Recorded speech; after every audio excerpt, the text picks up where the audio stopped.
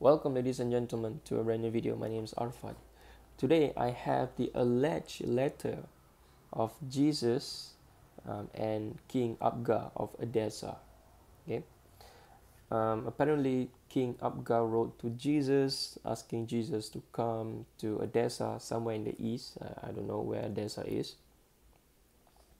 And Jesus responded by saying that I have things to do in Jerusalem, but I will send somebody to heal you.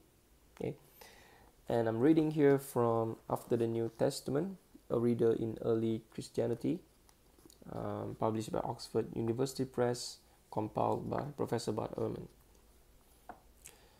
Copy of the letter written by ruler Abgar to Jesus and sent by him to Jerusalem through his courier Ananias. The ruler Abgar Uchama to Jesus, the good Savior, who has appeared in the region of Jerusalem. Greetings. I have heard about you and your healings, which you perform without medications or herbs. As the report indicates, you make the blind see again, and the lame walk. You cleanse lepers, you cast out unclean spirits and demons. You heal the chronically sick, and you raise the dead. Having heard all these things about you, I have concluded one of two things. Either you are God and do these things having descended from heaven, or you do them as the Son of God. For this reason now I am writing you, asking that you take the trouble to come to me and heal my illness. For I have also heard that the Jews, okay, very important here, the Jews, are murmuring against you and wish to harm you.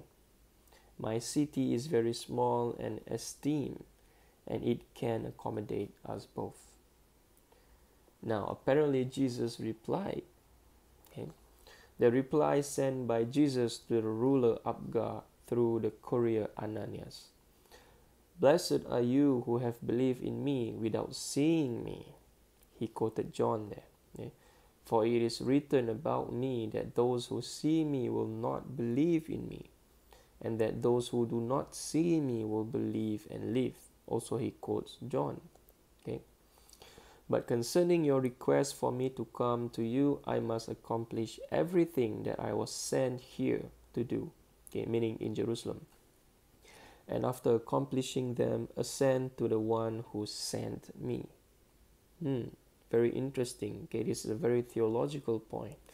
After I have ascended, I will send you one of my disciples to heal your illness and to provide life both to you and to those who are with you. Okay. Now, very interesting passages here. A lot of scholars and historians deem this letter to be not authentic. Okay, it is inauthentic, meaning Jesus never wrote to Abgar, nor do Abgar ever wrote to Jesus. The reason is very simple. Okay, Jesus, according to historians, was crucified, and he was gone. He parted away from this earth around the year 30 CE.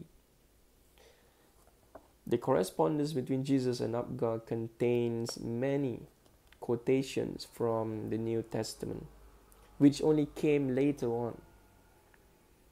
The New Testament Gospels came later on. Okay, Matthew and John, which was quoted quite a lot in the correspondence. Okay, John presumably, Matthew just once. Came later on after the time of Jesus. And in the Gospels, we have the stories about Jews, especially Matthew, rejecting Jesus. Okay? And so the letter could not have come from the time of Jesus, because the letter quotes the New Testament Gospel. And the New Testament Gospel came later on, much later on, 4 centuries after the time of Jesus.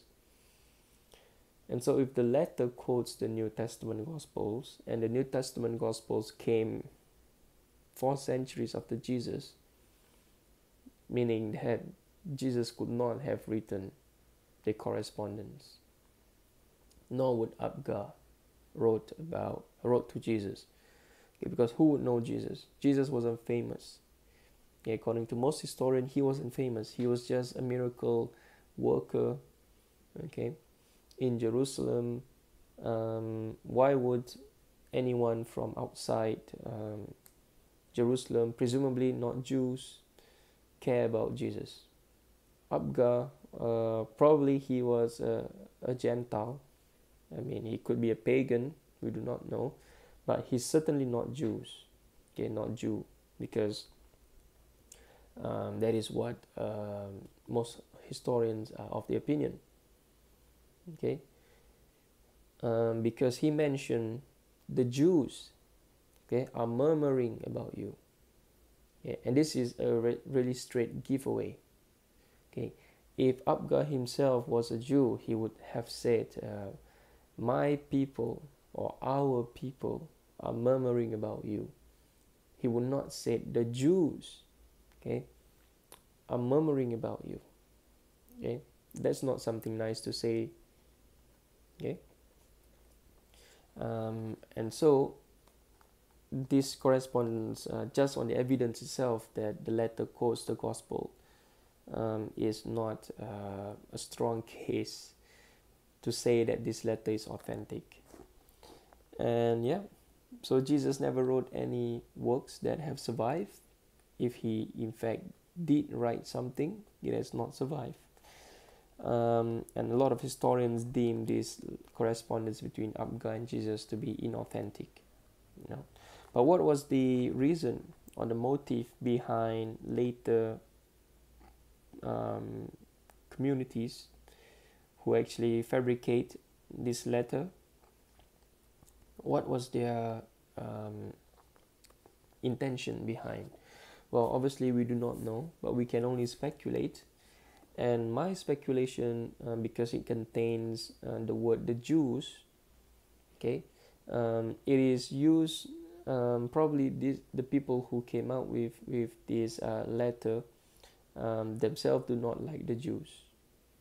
Okay, he's probably a Christian, he or she, whoever wrote this letter, they're probably a Christian, because we do know from the 2nd century, the 3rd century onwards, Christians and Jews do not get along, because Christians accuse Jews as Christ killers, so on and so forth, and we have a huge history between the Jews and Christians, and how Jews were treated under the Catholic monarch, so on and so forth, but those are later on. But yeah, so anyway, a lot of historians deem this letter inauthentic, but I just thought I make this video because it is interesting to read the letter. I wish it was longer though. Maybe the manuscripts have not survived, but I wish it was longer. And yeah, I'll see you on my next video.